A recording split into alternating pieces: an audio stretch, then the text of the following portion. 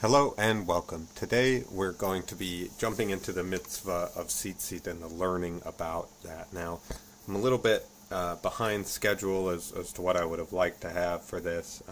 Wanted to focus on getting those tying techniques and methods out there first. And I apologize if it seems a little bit out of order to do them first and then learn about them later. But hopefully you've still developed a good connection if you've been practicing and thinking about this and doing your own learning and reading. But we're going to go over some of these things, and maybe you'll have already seen this. Maybe it's going to be new to you. If you're a new subscriber here, maybe you'll watch this before proceeding with the tying methods. But hopefully we can get into a little bit of learning and build on that connection. So I'm dividing this learning into a couple of sections, and the first one we're going to talk about is the anatomy of a tzitzit. So we're going to start off each of these sections by reading from Bamidbar 15:37 to 40. I'm going to put this at the beginning of all the learning just to keep it in mind where this is coming from. So speak to the children of Israel and bid them that they make them fringes in the corners of their garments throughout their generation, and that they put upon the fringe of each corner a thread of blue. And it shall be to you as a fringe, that you may look upon it and remember all the commandments of the Lord and do them, and that you seek not after your own heart and your own eyes, after which you go astray. So fringe is an interesting translation here, and I think it's just it's one of these things where it's better to just use the original word of tzitzit here, because fringe probably doesn't quite cut it. So here we go. Jumping in. The Torah instructs us to attach tzitzit to our four-cornered garments. Let's explore together some of the details of a tzitzit. So again, in this video, we're just going to talk about the anatomy of a tzitzit. So what is the anatomy of a tzitzit? What can the anatomy tell us, and how can it help us better connect with this mitzvah? What is a tzitzit in general terms? Alright, so we'll start with Rashi, because we can get this good starting point of the literal meaning of the words here in the language that's used. So, Va'asu lahem tzitzit, that they make for them a fringe, that they make for them a tzitzit. It is called tzitzit because the threads that hang down from it. Similar is in Ezekiel, and he caught me by my curls of my head. So the word here, according to Rashi, denotes something twisted as threads or curls. But we have another explanation provided by Rashi. Another explanation is called tzitzit because of the command associated with it, and you shall look at it. Similar is looking, mesitz, from the lattice in Song of Songs. The word therefore denotes something looked at. Now, he goes on to techelet, and we might talk about that in another video a little bit more, but techelet, Rashi clarifies, is a dye obtained from the blood of the chilazon, a type of shellfish. So, Rashi has informed us that the word tzitzit has two potential explanations, that of curls and that of looking. Now, I don't think it's going too far to say that both of these can be the correct interpretation at the same time. We see this a lot, especially in the Hebrew language, where one word can mean multiple things, multiple words can mean similar things, both can point back to the same place. And so I think it's better, not rather than to sort of pick and choose here which one of these makes the most sense. Just think of it as both. That you have the tzitzit, meaning the curls, and denoting that this is wrapped in some way, curled in some way. And then you also have this idea of that it's something to look upon. So Rashi continues, and this is where Rashi does what Rashi does very well, which is he'll continue with the literal, and then he'll give us just a little taste of something more. So the tzitzit will remind one of all the commandments, because the numerical value of the letters of the word tzitzit is 600. So 600, and then there are 8 threads and 5 knots in the fringes, so that you have 613, which is also the number of commandments in the Torah. So traditionally enumerated 613 commandments, and I think widely accepted is Rambam's list of those commandments. But in any case, Rashi gives us the gematria, the numerical value, and how we get to 613. And I think this is an important thing to touch on because, you know, a lot of people have asked this, you know, and say, I've heard that it's to remind you of all 613 and that there's some number scheme there, and this is it. And so it's important to, you know, note that, you know, we're looking at this from the perspective of remembering every single one of these 613 commandments. Every single one of them. So, Rashi goes on to talk about the word here for searching, that you shall not search after your own heart and your eyes, saying the heart and the eyes are the spies of the body. They act as its agents for sinning. The eyes see, the heart covets, and the body commits the sin. So Rashi has, you know, given this, and I put this down here. He often does this. Rashi's taken us from the literal through to a taste of the figurative, metaphorical side of things. And it gives us a good jumping off point to look at these different parts of the tzitzit and also to think about the meanings behind these things.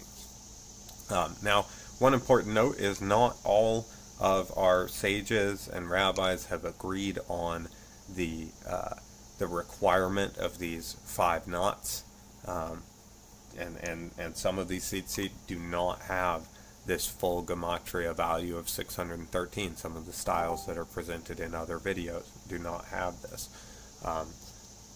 But let's go ahead and move on. We'll get into that a little bit, and you'll see the differences in opinion there. So, starting with the basics, we need threads. 2 kinds of each traditionally, white and techelet. So you also need a certain number of them. Though there's some debate, our sages conclude 4 doubled over into 8 total threads. And now there are some people that you see use 2 threads of blue. There's some that use only 1/2 of these 4 threads is blue, so that there's 1 out of 8 total. There's some that use a full thread of blue, giving you 2 strands hanging down that are blue out of the 8 total. And then there's some people that, you know, go a step further and they have 2 full threads, leading to you having, you know, a total of 4 out of 8 of these being blue threads. Now, there's some reasoning behind them that's a little beyond the scope of this basic learning. I chose to omit the tying styles where 2 of each are used. It's pretty uncommon. It's also complex, and with the price of some of these techelet threads, you know, it can be a little cost prohibitive as well. So just stayed away from those. And if there are requests to do some of those, maybe I'll come back and do some later. But anyway, moving on. So we have our 4 doubled over into 8, and so Or HaChaim gives some insight into the colors of these threads. So God commanded that the threads be white to symbolize God's attributes of mercy and goodness, something traditionally symbolized by the color white. The color blue symbolizes God's mastery in the celestial regions. Seeing the color blue is similar to the color of the sky. The number of the threads, i.e. 8 or 4 folded over, also symbolizes his holy name of 4 letters. His uniqueness in his sanctuary is equivalent to the number 8. It is a mystical dimension of the halakha that the knot with which the blue thread is tied together with the right thread symbolizes the mystical dimensions of kindness and mercy, respectively. So just some things to think about with regards to these white and blue threads. But this poses a question. without techelet, how do we represent these attributes that intermingle with each other and remind us to stay on a central path? And this is just something to think on and think about it on your own. There's one idea that I would present is that if you're not using techelet, if you're not ready for that, if you're not convinced, that's okay. You know, consult your rabbi, talk to your rabbi about these things. But if you're just using white threads, you know, this one strand that you're wrapping around all the others can be thought of as in a way like binding all these other things together, right? Sort of bringing this one thread, you know, representing the celestial regions, representing God's you know, power in heaven, sort of binding everything up together. And I think that's a way that you can think about it without techelet, but it's just something to consider. So we're going to move on, and we're going to talk about the shamash. So the shamash is the leading string, the wrapping string. It's longer than others so that it can wrap around them and still have a similar length when completed. In this lies a potential answer to the question posed above. So, right, as I mentioned, the shamash is our center line. It's a longer line because it takes longer to be mindful and pull ourselves from the extremes. It doesn't disregard left or right, but it pulls them into the center and envelops them. We ourselves can be reminded of this when we look at our tzitzit, the idea that we can take the longer path to rein in our extremes into something harmonious and beautiful. And I know that this will touch a little bit more on, we'll touch some more on this in sort of the meaning of tzitzit. We'll come back to that, you know, some of the deeper ideas behind it rather than just the anatomy. But it doesn't hurt to start thinking about that now while we're thinking about how this is constructed. So now that we've identified our strings and which of them is the shamash, we start with the first knot. Most of the tzitzit we have today are 5 knots. Again, as Rashi told us, tzitzit is 600, 8 strands plus 5 knots is 613 in total for the mitzvot in the Torah. These knots have a functional purpose as well, which is separating the chuliot. So it's important to note that not all of our rabbis felt the need for 5 knots, such as Rambam, but we will look at this in the topic of chuliot. So I mentioned that earlier, and we're moving on to chuliot, so we'll kind of see. So what are chuliot? The 5 knots are separating these huliots, or huliot, sorry. So now we come to the bulk of at least the process of tying tzitzit, and these are the windings between, or not between, depending on the approach, the knots. So Rav Amram Gon and Rambam follow the method below without any knots between the sets. It's important to note the portion of the text that states one who minimizes the set of windings may not wind fewer than 7 sets. It appears that they have taken the minimalist approach to this tzitzit tying, seeing beauty in the simplicity of it and perhaps attempting to make it more accessible. Right, so I'll refer you to, you know, those videos, those images in those videos of those 2 styles there. Most other methods involve 4 huliot separated by some form of knot. This is still halakhically acceptable because it does not minimize the windings of each set, right? So we're going to look at this a little bit. I'm going to skip ahead a little bit, and I'm not going to read you the whole thing here from Menachot, but let's see, where can we start here? So some general rules about this is provided here. One who minimizes, this is just what I wanted to jump to, and we'll cover a little bit more of the rest of it.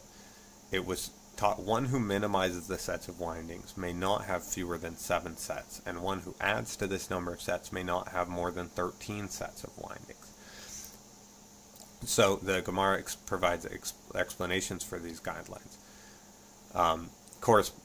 May not have fewer than 7 sets corresponding to the 7 firmaments, and one who adds may not have more than 13 sets of windings corresponding to the 7 firmaments and the 6 air spaces between them. So, looking at this, we have the sort of logic bit behind Rambam, who wanted to keep this simple, accessible. A sort of minimalist approach, I think, allows for more people to do it, to be able to do it simply, and keeps from the complexity of it being something discouraging. And I don't claim to know exactly what Rambam's thought process was here, but Rambam does have a tendency to focus on the minimum requirements, what absolutely must be done by everyone, and make that accessible. And I think there was a stressing on making that accessible to everyone. So with those little bit of rules out of the way, we're gonna talk about the meaning with regards to Rav Amram Gon. We already covered it in that text below. For others, generally the number of windings in each hulyot, right, are starting from closest to the talit, 7, and then 8, and then 11 and 13. Well, why? Again, we're into gematria here. So the gematria of 7 plus 8 is equal to the yud he of the 4-letter ineffable name. 11 is equal to the vav he of the same name, and 13 is equivalent to the word echad, 1, right? So in all the 39 raps, we see that God is 1, where we have the yud he, vav he, echad. Another tradition involves 10, 5, 6, and 5 as the number of raps in each hulyah.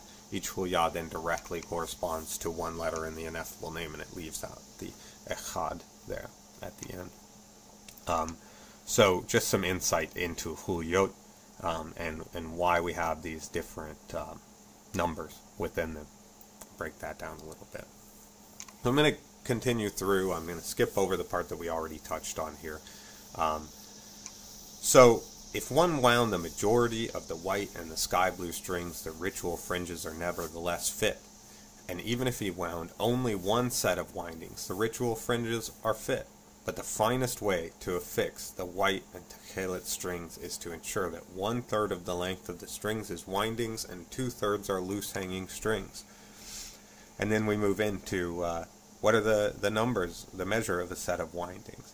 It is such that one winds once and winds a second and a third time. So you see this in the Rambam. Each set has 3 windings. Again, that minimalist approach. Now, what are we getting out of this, right? We can learn the rules here, but I think there's something else that's important that it starts out with. It says, if you were to wind all of it, it's good. If you were to wind just a little of it, it's good. But there's, if you really want to do it the best way, do it this way, right? Winding 1/3 of the length of the strings and 2/3 hanging loose, and I think what it's allowing for here is a little bit of that idea that this can be personal and it can be within your means as well, and it's accepted, right? And that's why you have such a wide variety of windings, and I think that's beautiful. Different teachings inspired those, different feelings went into them, can come out of them into you, all that. So we moved on, and we're going to move on past the comment about the firmament. We're going to talk about he begins winding with a white string. So you'll notice that that in all of the different styles that we have of tzitzit with the kelet, we start that first hulyah with a white thread, and we end with a white thread. This is because the verse indicates that one first inserts the fringe of the corner, the white strings which are of the same type as the corner of the garment, and when he concludes the winding, he concludes with a white string, in accordance with the principle that one elevates to a higher level in matters of sanctity and does not downgrade. Alright, so that about covers the anatomy of a tzitzit. So just as a quick recap, we talked about the threads themselves, 4 doubled over into 8. We talked about the knots. If they're in this tying method, there's 5 of them separating 4 hulyot. Sometimes you have varying numbers of hulyot as well. We talked about the shamash, the leading the leading string, the sort of guiding string there to help us wind and bind all of these together. And we talked about, different sides of it, from the minimalist approach to, the most, over-the-top approach, I guess, if you want to call it.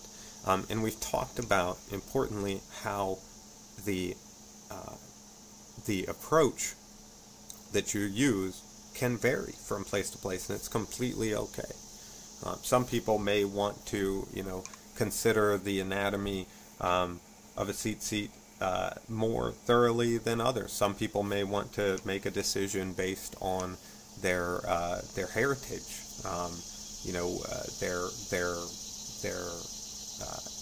their origins. Are you Ashkenazi? Are you Sephardi? Mizrahi? You may decide to follow a tradition associated with that. But I think there's a point here that you have some leeway to do this, and that overall this mitzvah is about seeing, remembering, and doing, and what we're trying to cultivate here is to do that to the best of our ability, so that we're not following after our eyes and our heart, but rather we're making them follow after us. Anyway, thanks, and I'll get the next video up as quickly as possible.